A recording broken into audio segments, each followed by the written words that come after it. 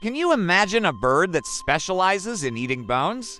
Meet the bearded vulture, the only living bird that gets 90% of its nutrients from crunching on bones.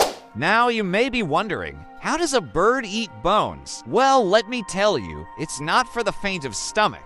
First, this powerful bird will swallow small bones whole, but for bigger bones, it shows off its strength by carrying massive bones high up in the sky, and then dropping them with precision onto rocks below. The impact cracks open the bone to get to the fatty marrow inside. With a flexible esophagus and stomach acid stronger than your average acid bath, it can digest bones up to a foot long. So if you thought your chicken wings were tough, just be glad you aren't a bone.